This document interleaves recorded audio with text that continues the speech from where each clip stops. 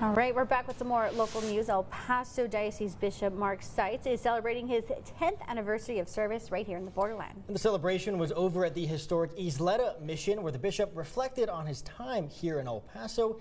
Our very own photojournalist Tony Pina reports. The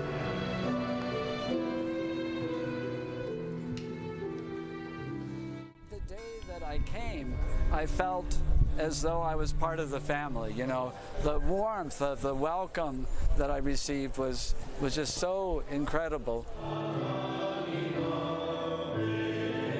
We celebrated the centenary of our diocese in 2014. We celebrated the visit of the Pope. We pulled together as a family with the mass shooting. We come before you this evening, Heavenly We Father. saw the surge of immigrants. I love this community. We have all of our moments just like any family, right? But ultimately, we recognize that we are together in this. And not only together on this side of the border, but together as a binational community. He's brought this community together like no other bishop ever has. The words that I would give to the community would be thank you. Thank you for becoming my home.